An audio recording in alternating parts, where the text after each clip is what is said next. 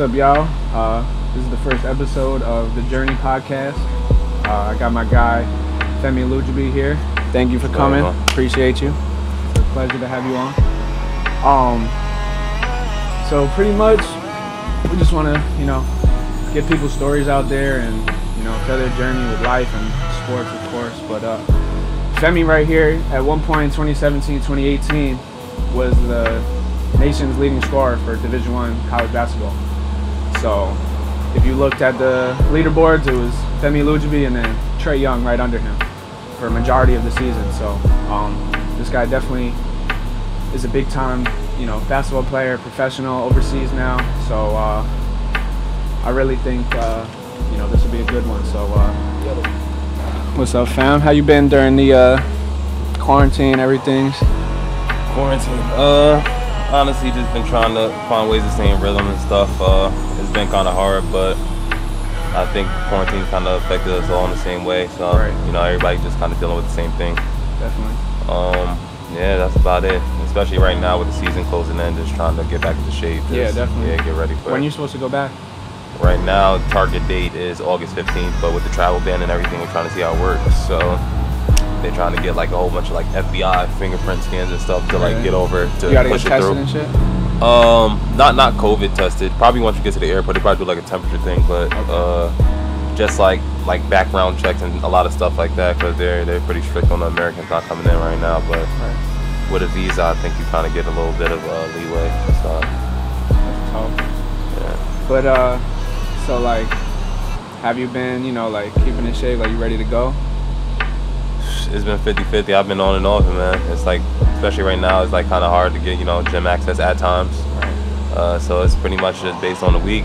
So when I do play, I still feel like I'm in good rhythm and everything. Yeah. But it's always time to sharpen up and everything. But that's I'd say I got some work to do. Yeah. So but definitely, we all doing shit. My shit is rusty as hell. I felt okay yesterday. Playing, but. I know, I feel you. I felt okay, but not what I want to be. Yeah, no, nasty.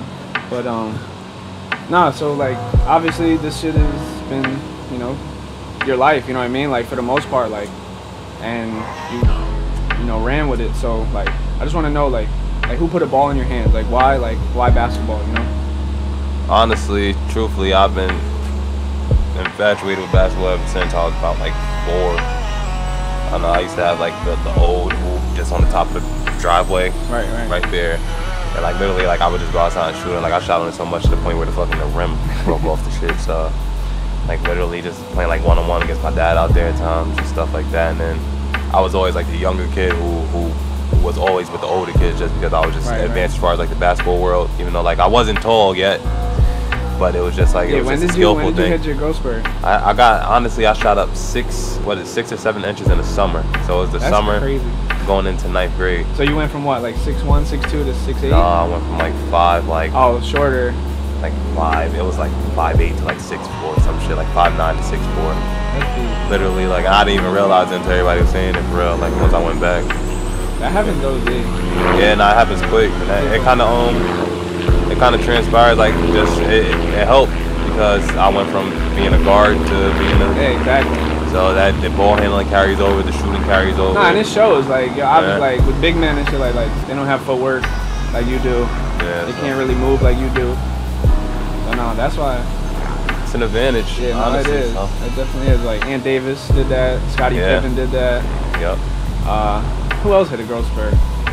A lot. It happens a lot. I'm not gonna lie. It happens a lot. Just a matter of like how much they grew though. Right. Even like CJ McCollum. Remember, like that little picture? Little. He was tiny. And that was a freshman. But he was probably like 4 or something. I mean, he's 6'2", 6'3" now, but still like. He is tiny. Skin if he's and bones 5'7", he's not 5'8". He don't go to the league. Yeah. Like, especially right now in this era, they want big. Yeah. No. He like 6'3" is like a perfect height for him. Like.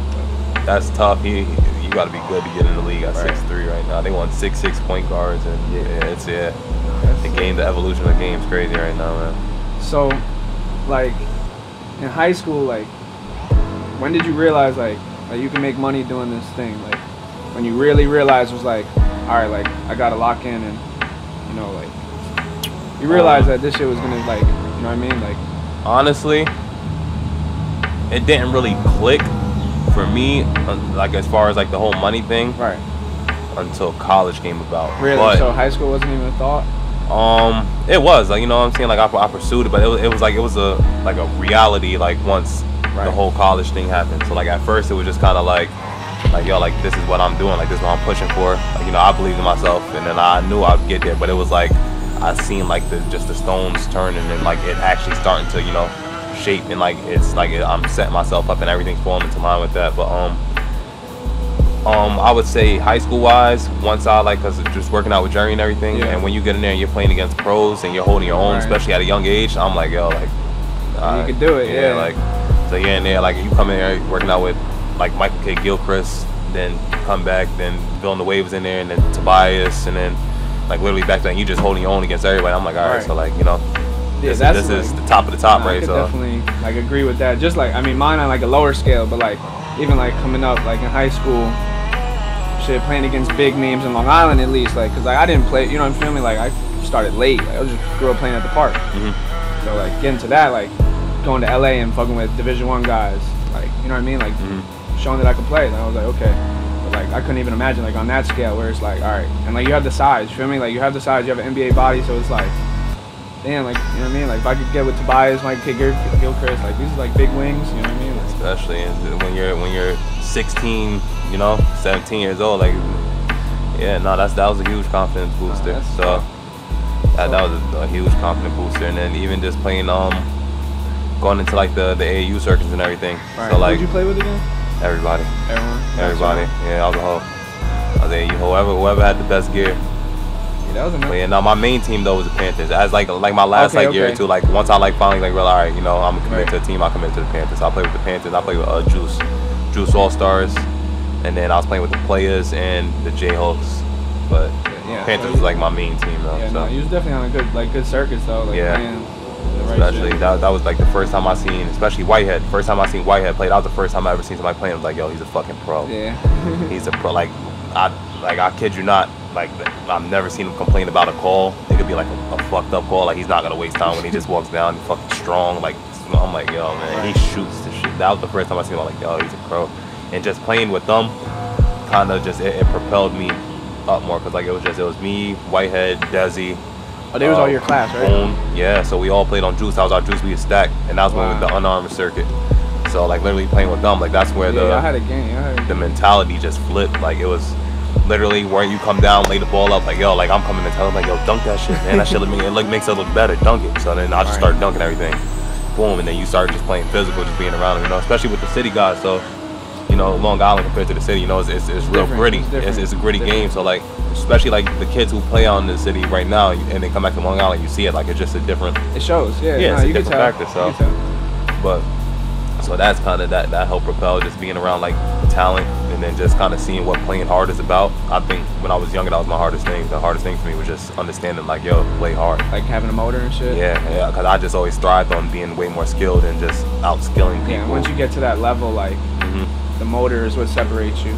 That's like for everywhere I've played and shit like that. Like the big men that with a motor, or like the big guys that can move and you know outrun, outlast the other dude. Like it shows. Like that's an extra 4 or 5 rebounds a game. That's an extra 6-8 points just off layups, just running the floor. And that's like, huge, especially at a professional. And yeah, that's the difference. Because there, it's all, bro. It's numbers. Like they don't even have like they're looking at your points per game, like your efficiency. Analytics, now everything's analytics. So it's everything's like analytics. They don't even need to see you play. Oh, he's 6'8", 240, and he does that. Okay, yeah. They don't even they don't like mid-range anything anymore because of analytics. Just threes and layups, right? Threes and layups. Yeah, that's everywhere you go. Yeah.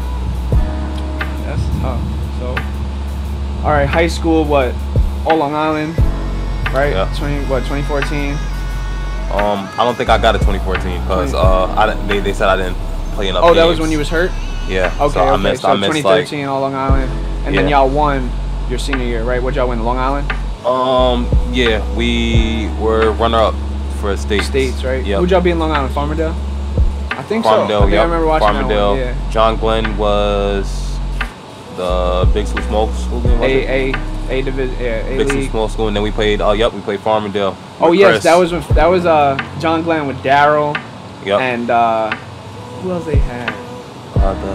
The little dude, Keandre, the little guard. And then little like Chinese kid. The lefty. Too. Yeah. Yeah, no, he was good too. Yeah. So tough. yeah, I remember that was at Whitman.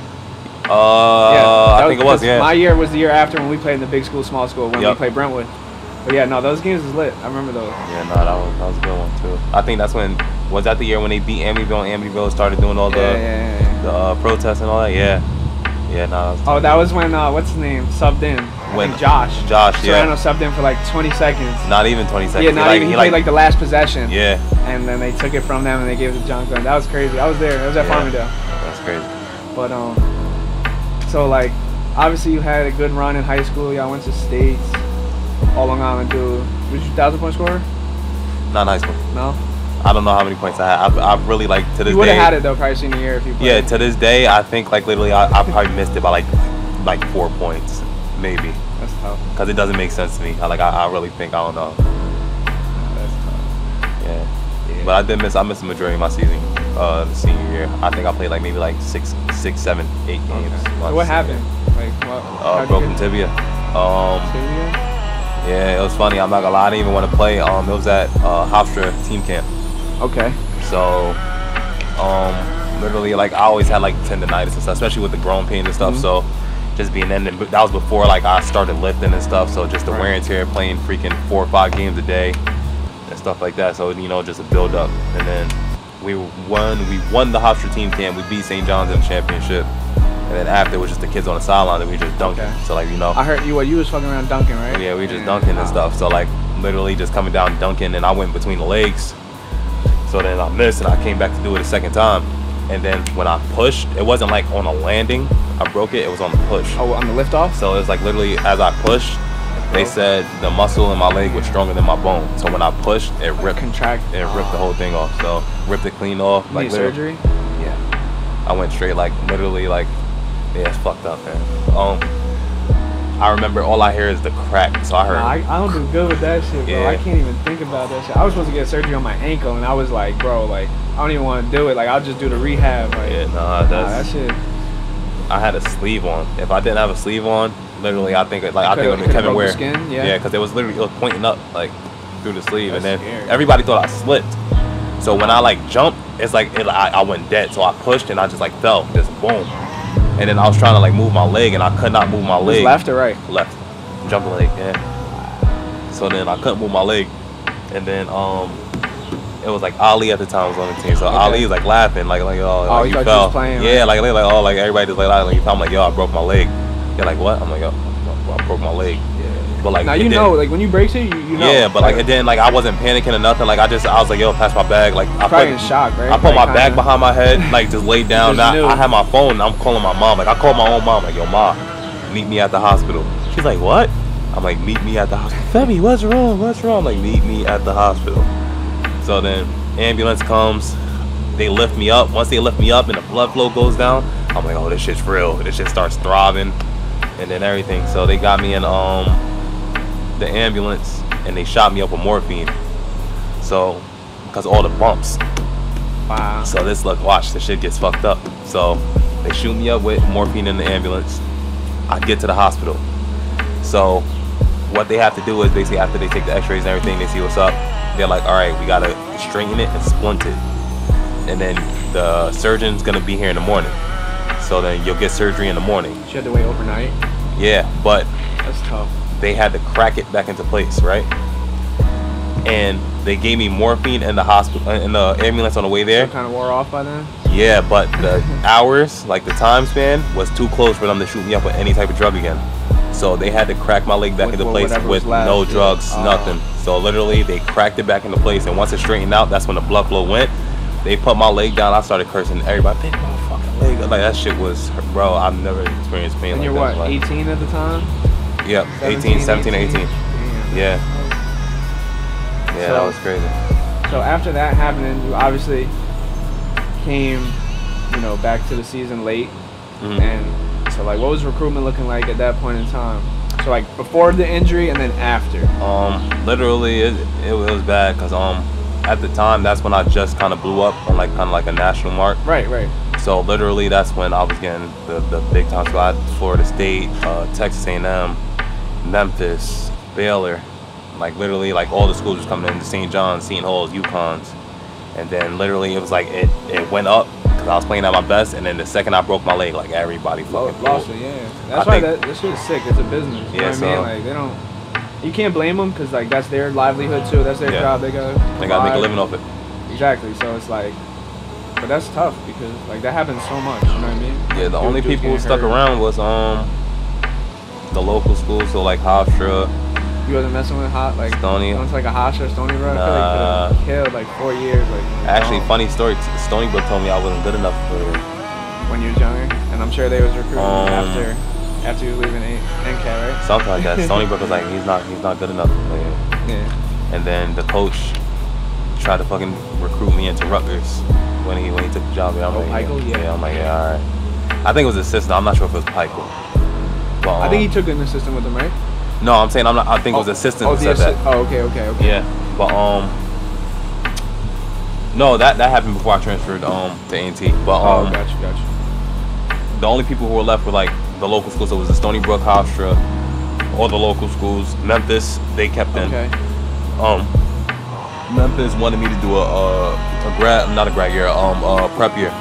Oh, okay, so they was gonna send you somewhere. They wanted me to do a prep year and then basically come back to like recover. Like I didn't want to go prep. Like I was like, man, I'm done with high school. Like I want to go play collegiate ball. So like I wasn't even getting recruited by Oakland at the time because I was getting all high major schools. So Oakland felt like it wasn't. So you wasn't even thinking about it. Yeah, so like they were like, you don't really have a chance. But when I broke my leg, literally I'm on my surgery bed, and they called me like seconds before I go into surgery. Really? Like, yo, full scholarship, everything. One of the best majors in the country. Illinois? No, Michigan. Michigan. So literally right before I went to surgery, Oakland, they offered me. So that kind of it was kind of dope to me. So that's why I ended up taking that. Right. So I ended up taking a scholarship after like a week or so. Like yo, like all right, they offered me, like they believed in me. So yeah. No, at first that's what like I thought it was like an Oakland and Cali. You know what I mean? Yeah, like when you just hear it, like me too. I didn't. Okay. Me too. Sorry, Oakland University, like, oh yeah, I'm going to Cali. Yeah, I know, right? Yeah, we're in Michigan. It was cold, right? Me up. Yeah. Nah, that's tough. That's funny as hell. But Michigan's horrible. It's brick, man. I've never experienced that type of cold. You're right on the water, so it's like Chicago. Even Chicago, like when I was in Chicago wasn't as bad as Michigan. Like, and they say Chicago's winning, like Michigan's. Yeah, no, that's tough. So. Like what happened at Oakland? Like what you did 2 years there, right? I did 2. Yep. So what happened? Because personally, I'm not gonna like back then I knew of you. Of course, like we knew of you Long Island. Like I wasn't even messing with Steve. Like not like I knew of Steve. You know what I mean? Like, but so I'm just looking from afar. Like I would always look up like how dudes from Long Island did. Like just to see. Like I want to see like how this level competes on a national level. Like that I've seen. And like your numbers was kind of low like the first 2 years. I remember you said like Femi's ill. Like I played y'all in like the North Sport Fall League and shit. Like you, Jamal, like y'all was going crazy. I'm like, bro, like I'm playing with me and Nima, like on with Chrissy's team. With Chrissy's team. So like she used to coach this team called North Shore Mustangs. We're playing y'all. I'm like, bro. So when I look it up, you know what I mean? I see you average like 3 points or like not playing that much. I'm like damn, I'm like either like Division I's crazy like that or like something got to be going on. I just kind of fell into a bad situation. Right. I guess when I initially got there, I just learned this recently through like my mentor and stuff. He was telling me like initially the talk was they were gonna take me in and they were gonna redshirt me the first year. Okay. But once I got there, I literally outplayed like every fucking body, so they were forced to play me. So first game out, I go fucking nuts. Really? First game out. I forgot who it was. It was probably another like mid-major or something. Okay. I had like 19, 8, and like probably like 2 assists, something like that. All dunks, literally just all dunks. I think I remember. Was that? Did you catch on baseline that game? Like off a fake handle. Yes, yeah. And then like you went baseline right in front. Yeah, I remember seeing that shit. I was like, okay. I think like that's when like I saw that because that was early. You said right? Yeah, that was the first game. First game. Yeah. So I remember seeing that. I'm like, okay, yeah, like he's about to go crazy. And then at the end of the year, I looked at the stats. I was like, what the what the hell happened? Like, so like first game out, boom. Second game, played well, and then like it just I had not a freshman wall, but it was just a game. It was we played Arizona, number 1 team in the country, Who they had? Stanley Johnson, Brandon Ashley, Nick Johnson, T.J. McConnell, Tarzewski.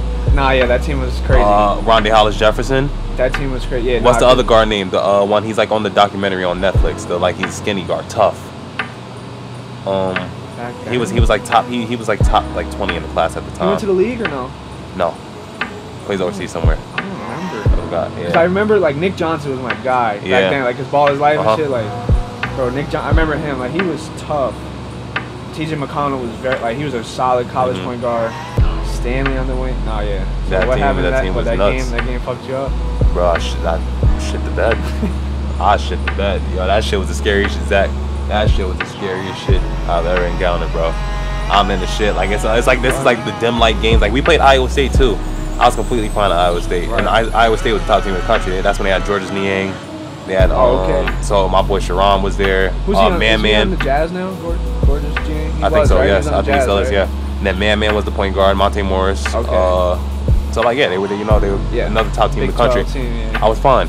Like I didn't, but Arizona, you walk through the shit, like the fucking facilities is nuts, and then once you walk into the gym, literally it's like, you probably can't tell actually with Arizona, literally everything but the court, like only the court's lit up, but the court is lit up in like a blue light. Okay. So like the crowd is like dim. fucking dark, and it's just like, so like the spotlight's all on there, it's the ESPN game, Bill Walton, all of them, like literally like Bill Walton, we're talking to Bill Walton and all that. Loud? This is what caught me. You can hear your coach or no? No. Not even coach, right? No, our coach got ejected that game and all that. Yeah, that shit was bad. But this is what fucked me up. The national anthem is saying. So we're all standing for the national anthem. And literally I'm just like looking, and then all you see is like the colors like in the crowd, cause it's like color coordinated. So everybody got on like Arizona colors. And then in the middle of the national anthem, the fucking crowd says a chant. The fucking room shakes, bro. I'm like, oh my fucking gosh. Bro, that's the shit people do not get. Like, yes. When you're like, I've never even been like close to that level, but like I could only imagine. Like people think it's like when they see college basketball and they see people like on ESPN and shit, like missing shots or air ball or something. Oh, he sucks. He's wet. Like, bro, it's a different atmosphere. It's a different level. Like you really have to be different to play college basketball. Like.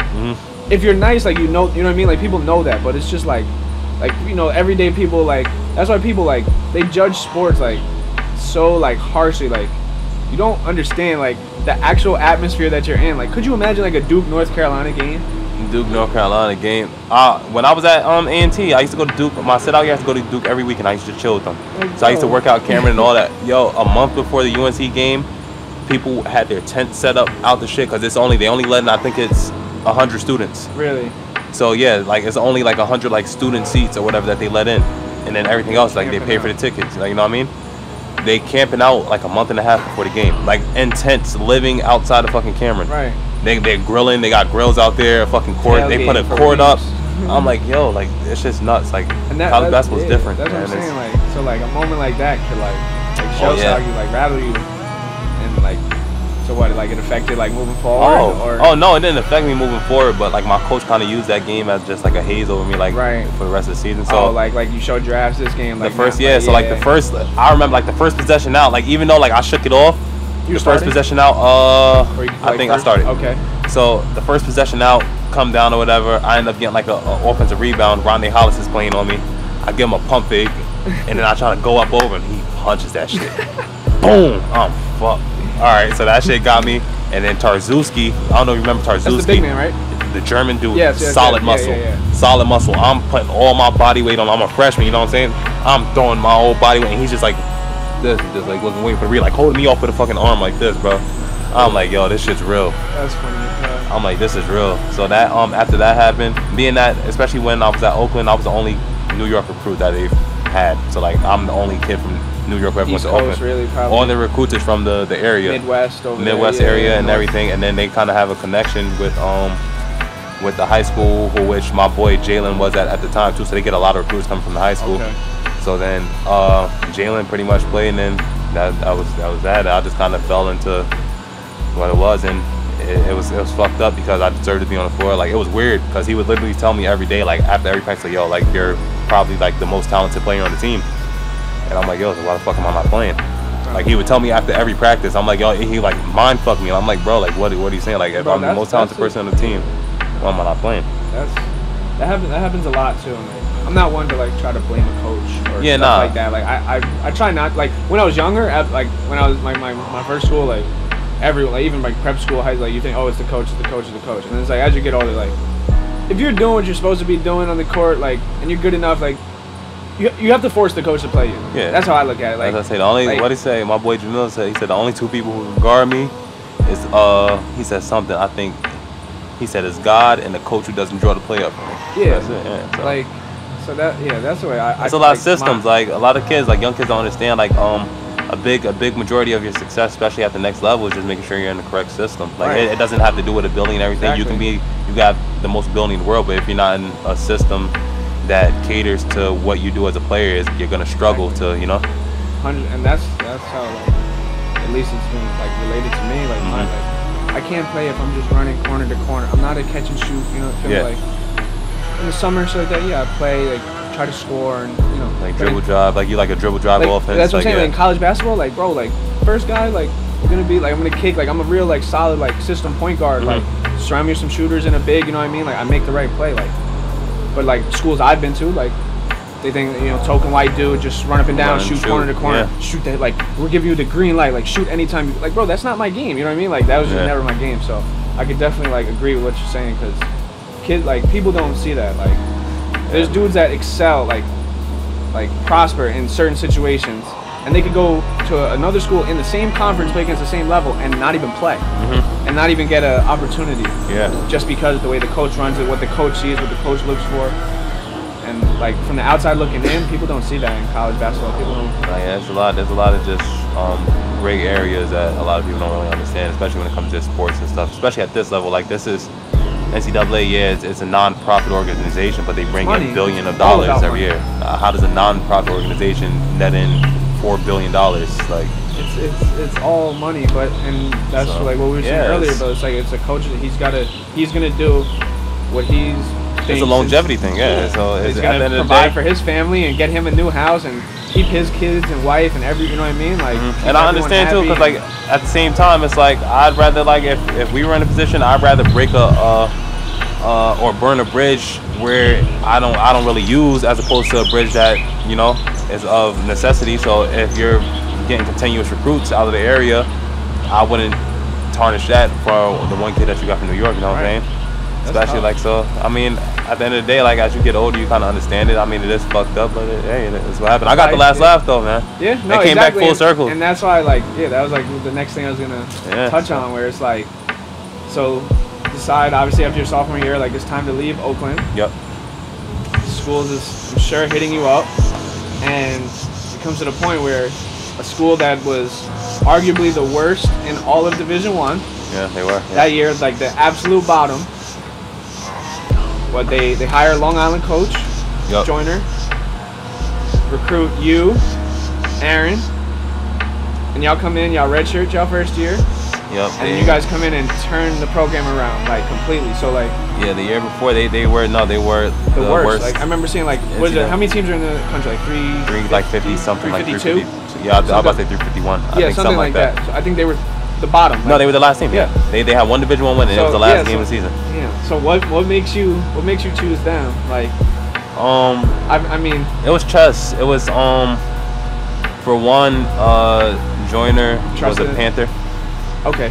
So it was kind of like, you know, just like a family tie per se, to where it was like my people, like, you know, my mentor and stuff. They're like, yo, we got a guy over here, this and that, like basically help him get an extension, and like I was walking into a place where I was gonna guarantee to be on the floor, and that's all I needed. At that point, you're going. I was like, year, you're like, so I'm like, I need to be on the floor. I need film. That's it. You know what I'm saying? So I'm gonna go somewhere where it was. So like I still had the hosters and stuff, but it's like I don't have a personal relationship with the coaches, even though the hosters, like, they love me, you know what I'm saying? Doesn't mean anything, yeah. So it was like I would be kind of not risking it, but like taking a chance and being that this was like my career path. It was I don't want to say it was a safe route as far as me being able to play. No, there was security, behind the decision, and that's, bro, like people like that keep betting on, like, there comes a point in time where it's like you gotta like put your pride aside and kind of just be humble, where it's like, bro, at this point I gotta do what's best for me. And like, I mean, I try, like, whatever kids, like younger dudes I talk to, not that I was like some like high recruit, whatever, but like just the recruiting process, and no matter where, I feel like whatever level you play, like when you're getting recruited, you have to go where you're wanted.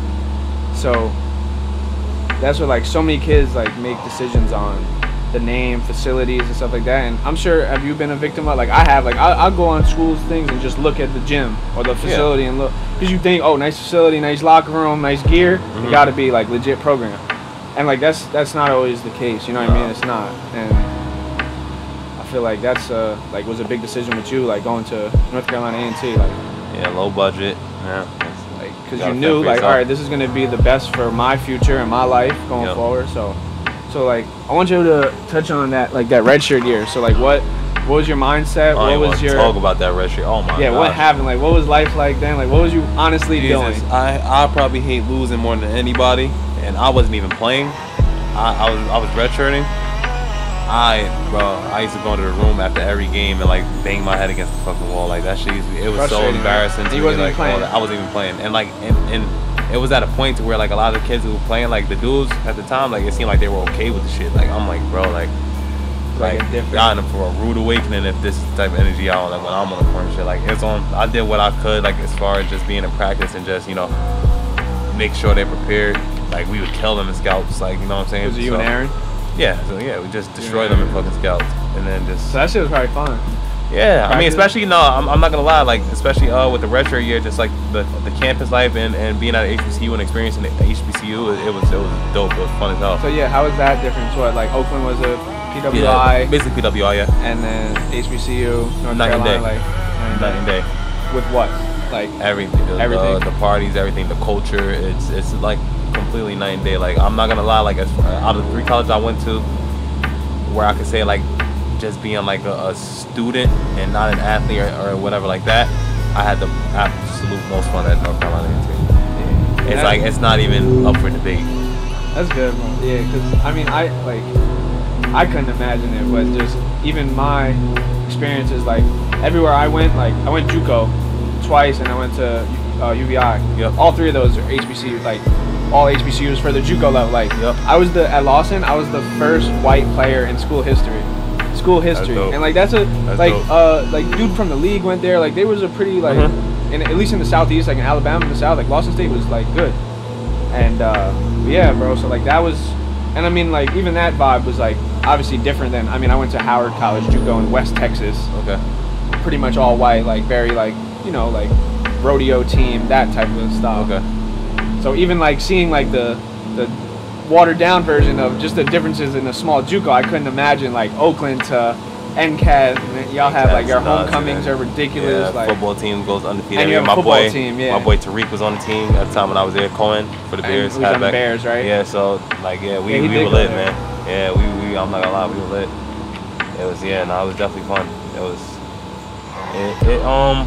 I'm very happy I went there, even though kind of like towards the end, shit kind of like downward spiral, just like off the court, like not off the court reasons, but just personal reasons, just agree to disagrees with the coaching and stuff like that. But so from that point, the redshirt year, it was just hard coping with what was happening. Like they were on the season, they ended up being 3-26. So they beat 2 like NAIA schools. The first team that they played, they only beat by like 4 or 5 points. Like the NAIA, like that shit was a game. Like me and Aaron and the shit, like, yo, what the fuck is going on? Like we're like, yo, you know what I mean? But then then they ended up winning the game against the rivals, Central. Okay, I think I do remember. Was that at A&T? On a game winner, and they stormed the courts. Yeah, I remember. And they stormed the courts. Yeah, I remember seeing y'all like snaps and Instagram. That shit was nuts. Yeah, stormed the courts after. Yeah, those like HBCU games is always lit, right? They got a marching band and all that, right? Yeah.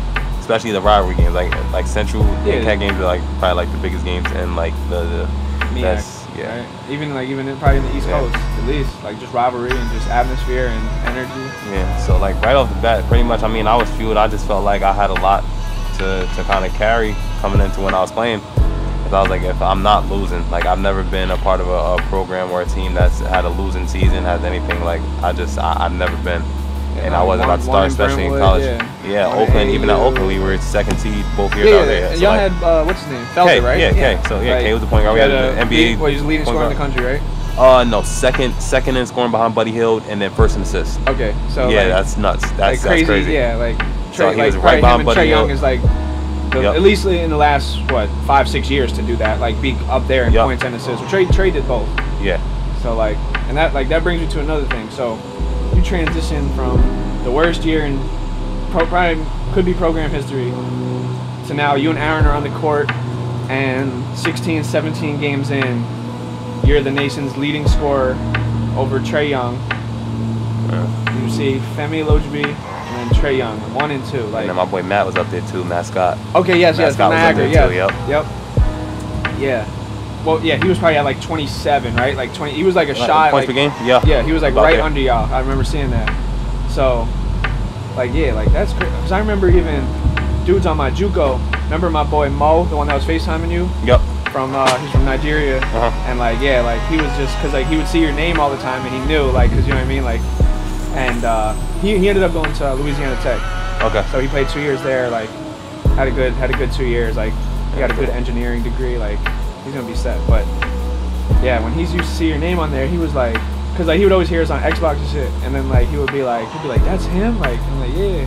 And so he was like, nah, call him. That shit was funny, but yeah, like that's great. So like, how was that? And that was against high majors. So y'all had a very high, like what was it, 6-7 high major games in a row? Yeah. To start the season.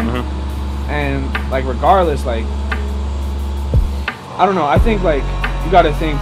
Obviously, you want to win games, but in that, like, you're not going in thinking like, all right, I need to win right now. But like, you're thinking like, bro, I'm playing in front of NBA dudes right now. Like, like this is like my opportunity to kill. So it's like, I feel like you did exactly what you needed to do and just like killed against the teams that mattered. Yeah. You know what I mean? Because like me, like, you knew you was gonna face double teams and triple teams. Yeah, I got triple team all conference play. These teams ain't scouting. Are they really? Yeah.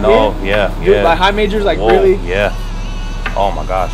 Yeah, because that is true. Against they don't want to get upset. Yeah, because I'm not gonna lie to you. Like I thought that's kind of what I went into with the high major shit. Like I'm thinking like, all right, it's gonna be 1-on-1. I'm gonna get my shit off. Literally I'll never forget the first play against Georgetown. I'm thinking I catch the ball. It's me and Marcus Derrickson. Make a move on them. Boom, boom, boom. I get to the cup. Before I go up, like I just give it like a little pump fake. You know what I'm saying? Just like to kind of gather. I'm thinking it's gonna be like 1-on-1. I pump fake. I see 4 motherfuckers over me like this. I said, oh my gosh, they all crashed down on top of me. Literally the whole game, they just like tripled. So like literally, like, even with the high major, just because I mean I produced most of the points for the team. So yeah, no, exactly. I was averaging what? I was averaging 36, I think, like 36 and 12. 36 and 12. And I was shooting like 60. I think 9.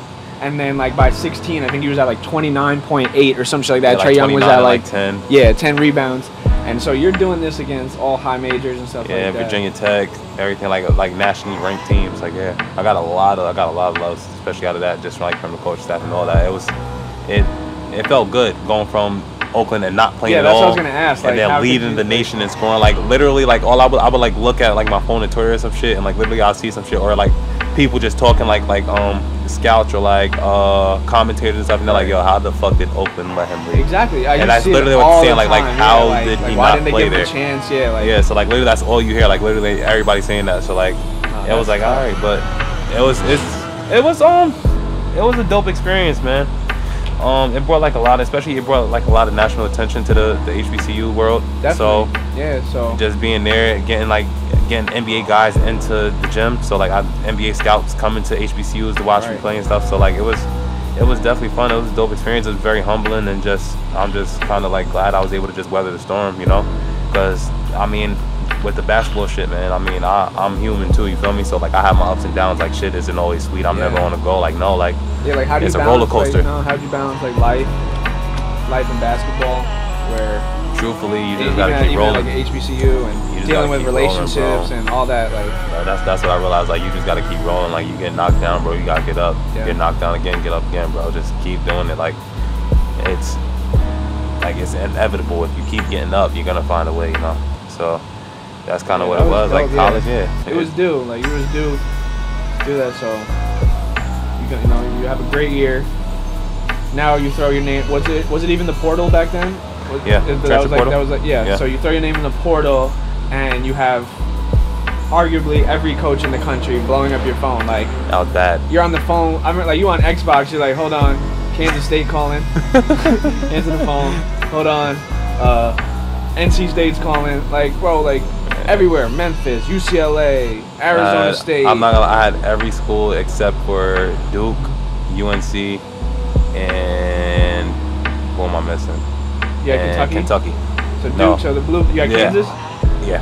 So you have one Kansas of. You have one of the blue. That's like, you know what I mean? That's sick. That you're coming from a low major, worst school in the country, to nation's leading scorer for a majority of the season, and now every school in the country wants you, and you couldn't get on the floor. You want to hear some shit?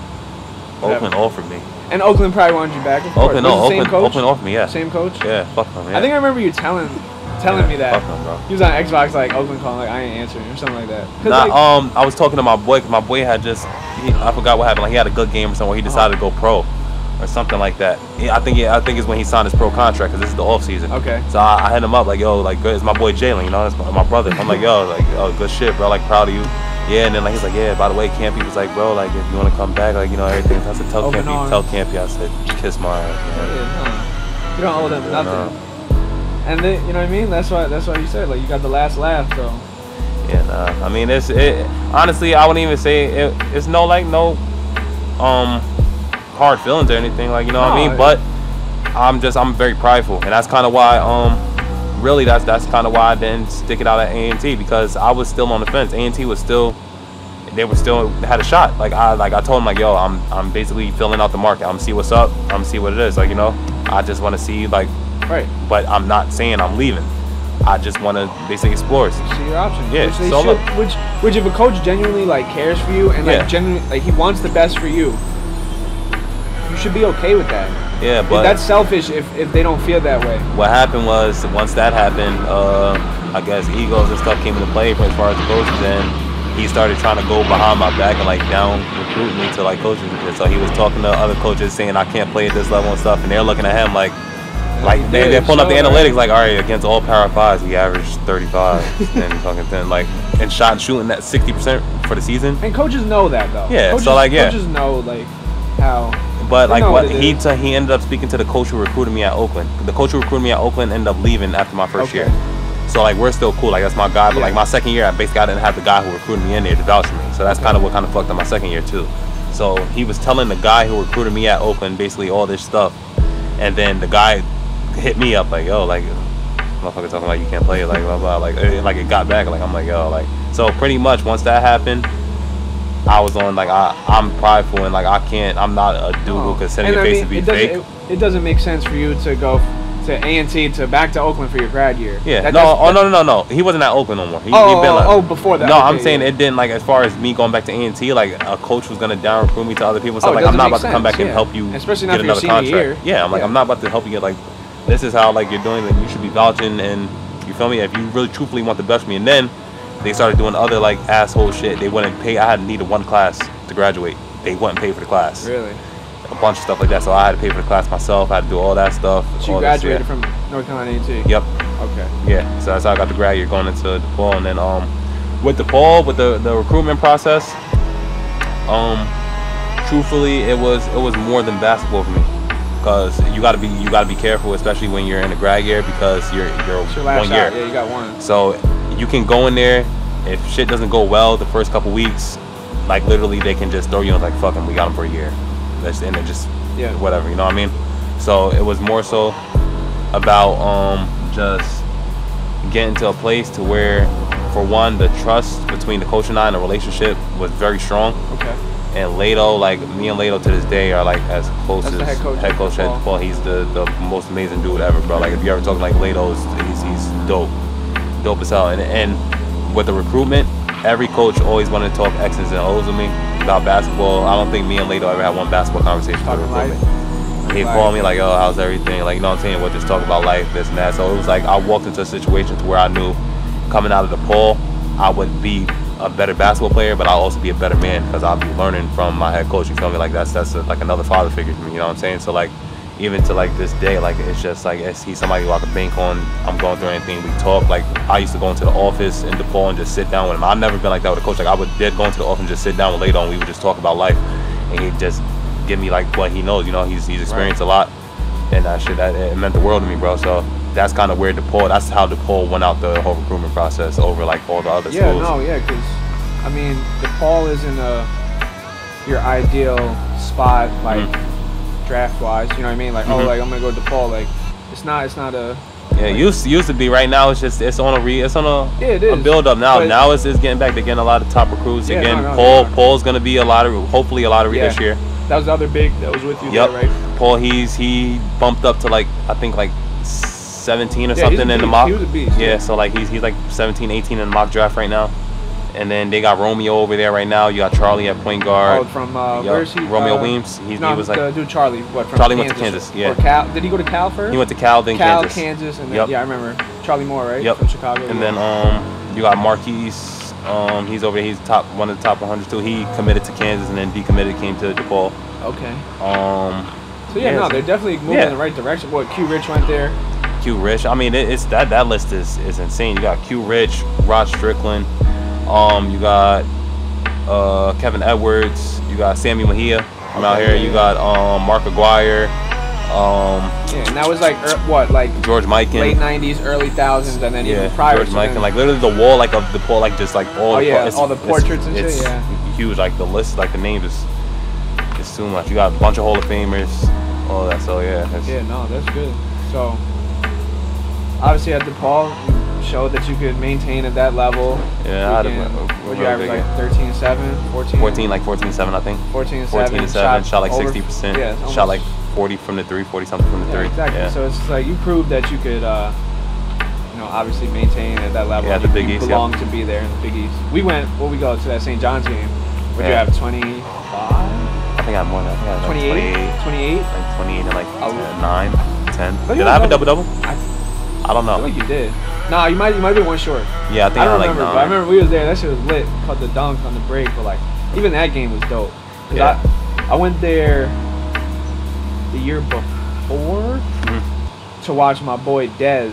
He was a D2 and they played St. John's and we sat like right behind his bench. But just even like those games are lit. But like, and that was an exhibition game. Yep. And it was lit. And then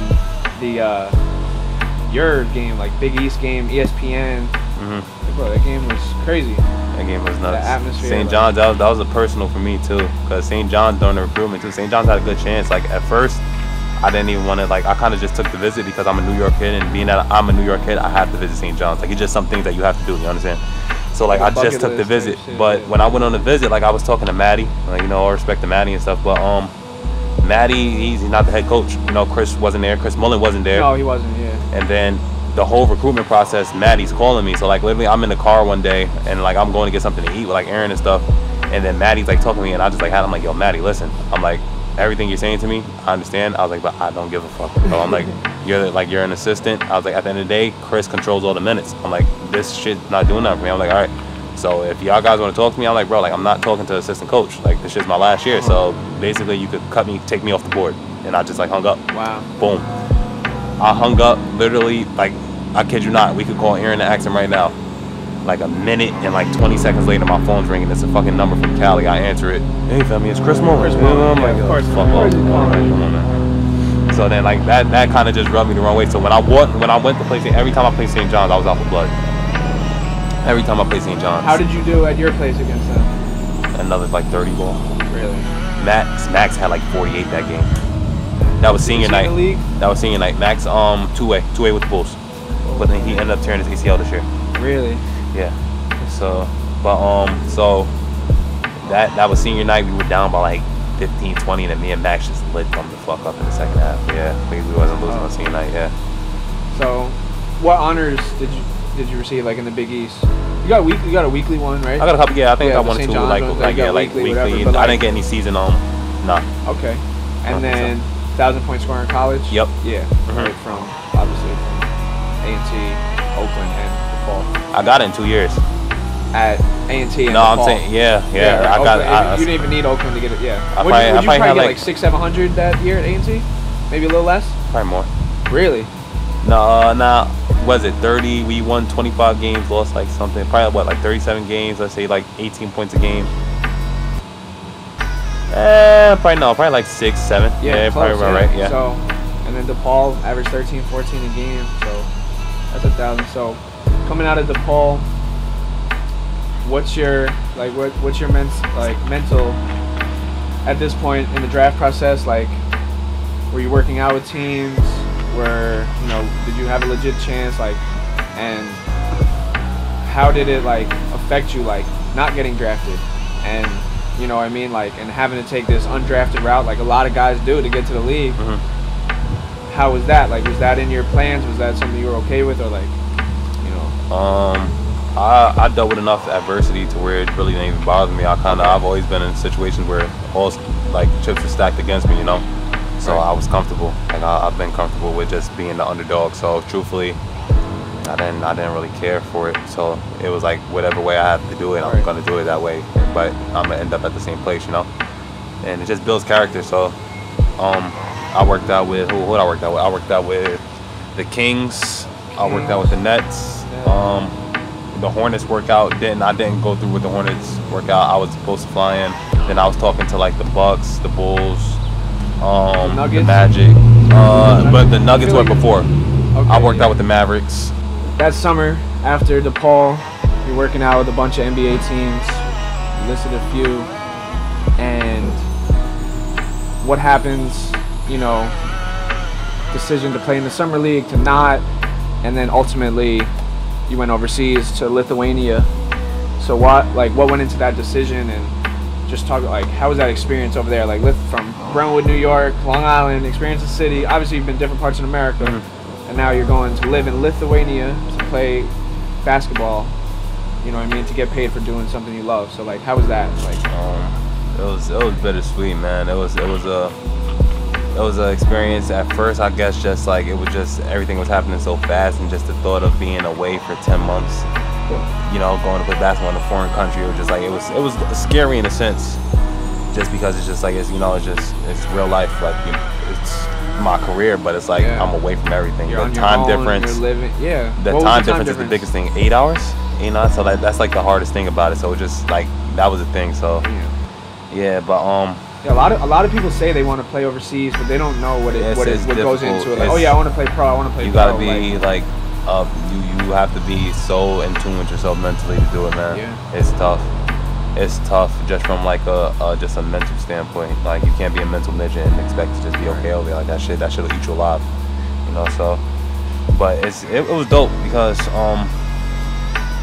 like in the past, like I've had problems like kind of being like, I don't want to say being codependent, but like just like my surroundings kind of affected me a lot. Just, you know, people around me, just like, you know, different people's energy and stuff, and I kind of like banked on other people's happiness at times just to get through it. So like me being by myself out there forced me to really be in tune with myself and change your whole like way become my own best friend. So like truthfully, like I grew so much while I was out there, man. Like it's insane. Like it's like you're forced to grow up, and like you see like just like how pivotal, especially being over there, how pivotal it was for me, just because like even now, like even when I'm home, like you guys know, like I'm home, and whenever y'all hit me up, like if we go to play football or something like that, like I'll go. Other than that, I'm still like chilling by myself. It's just I'm just so used to it, and I'm just so like comfortable with my own just my own company now, man. And it's just dope to like be there like at that point.